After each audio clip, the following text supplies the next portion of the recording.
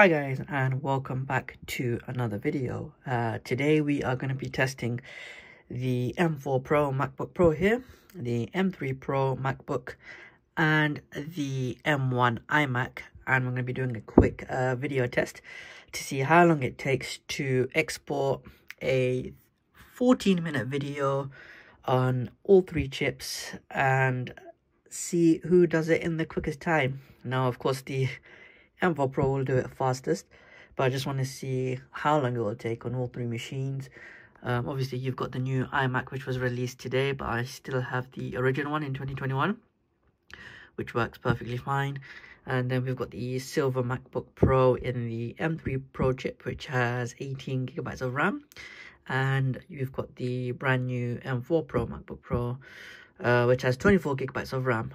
Now, we're going to be doing a bit of editing this flight simulator video that I have on all three machines, and then we'll see how long it takes to export the video. Almost immediately I can tell on the M1 iMac that it just, while scrolling through the timeline, it's a bit laggy. And then I'll compare that to the two MacBook Pros that I have, where if you just scroll through the timeline, it's quite smooth. I don't know if it picks up on the phone or not. And then this is the MacBook Pro M3 chip. So yeah, they both scroll through quite smoothly on the timeline, whereas on the iMac it lags a bit. I don't know if you can see it properly here, but yeah, there is that lagging feeling. So let's export these and then see how long it takes. These are 4K clips, which is going to be 5.17 gigabytes. And let's see.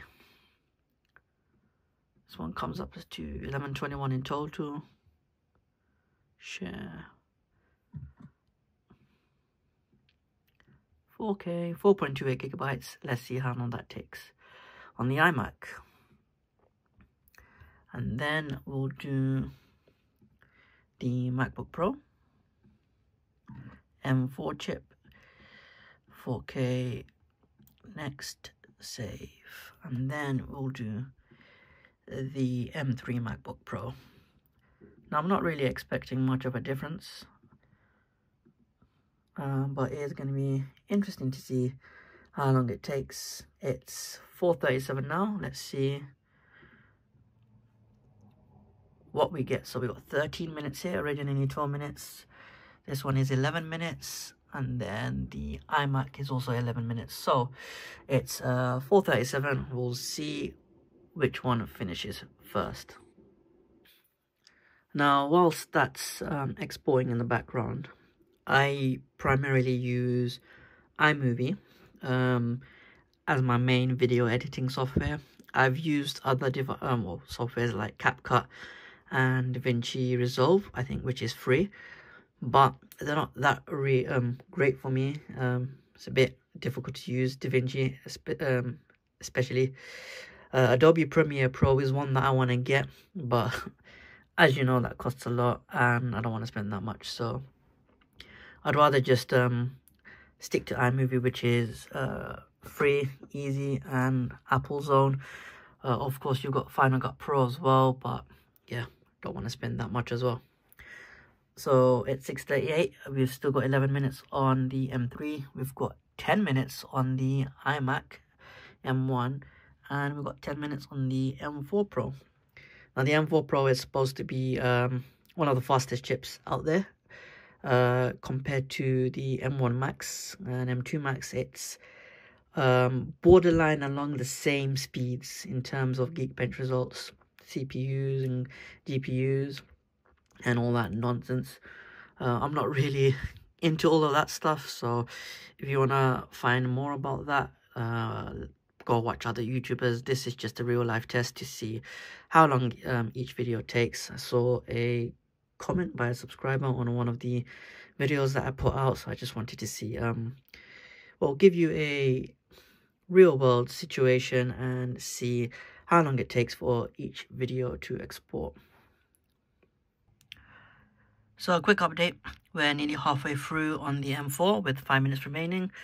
The M3, 7 minutes remaining, and then on the iMac it's also 6 minutes remaining, which it looks like it's halfway done according to the bar. So, judging by these results, the M3 Pro is currently last, as it seems, which is a bit surprising.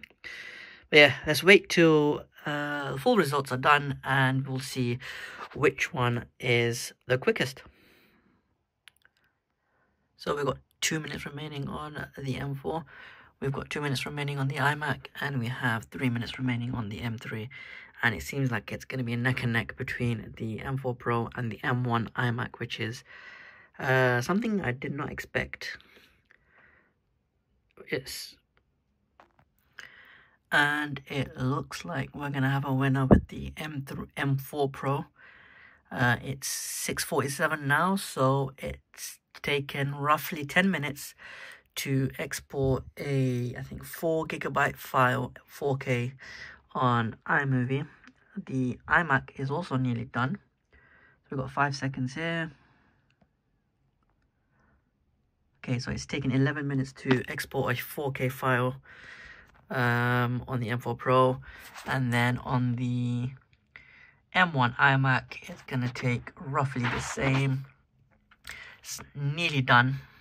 1 minute remaining, and then the M3 Pro, I don't know, it's just really slow for some reason. And this is a 1 week old M3 Pro MacBook as well, so it's not really got quite a lot of stuff loaded, which is a bit strange. Let me know in the comments below if you've bought any of Apple's new devices this year. 3 seconds left, and that has exported in 11 minutes. Or 12 minutes, as it's just hit 6:49. So which means the M3 Pro MacBook Pro with 18GB of unified memory is the slowest. And just as a reminder, here's the M1 iMac with 8GB of unified memory as well. And you saw the lag when scrolling through the timeline, but somehow it still finished ahead of the M3. Now, I've read a few reports that said that the M2 and the M3 Pro and MacBooks aren't that great compared to the M1, which was a revolutionary update for Apple. I had the M1 Pro MacBook, but I had to get rid of it because I cracked the screen, which was quite annoying. And we are now finished with the M3 Pro MacBook. But yeah, I had to change my M1 because I cracked the screen, which wasn't ideal. So yeah, ended up upgrading to the M4 Pro. So it's 6:50, 13 minutes later, and the M3 Pro has finally exported. And finally, we're just going to be doing a quick Geekbench 6 result on all 3 computers to see the results of both the CPU and the GPU. So this one is the MacBook Pro 14-inch November 2023, M3 Pro with 18GB of unified memory. We've got the 24GB of unified memory with the M4 Pro, and then we have the 8GB of unified memory with the Apple M1 chip. And this isn't even an M1 Pro, this is just a standard M1 chip, so we'll see how long that takes. I'm not really sure if the times here are an accurate representation of how fast these devices are, or maybe it just takes the same amount of time. But once this is completed, I'll come back and show you the results. Okay, it seems like we're nearly done. This one's taken nearly 4 minutes. iMac has gone over 4 minutes. And the MacBook Pro is nearly done as well, which is nearly taking 4 minutes. So we've got a single core score of 3810 and a multi-core score of 21959. Don't ask me what that means because I've genuinely got no clue.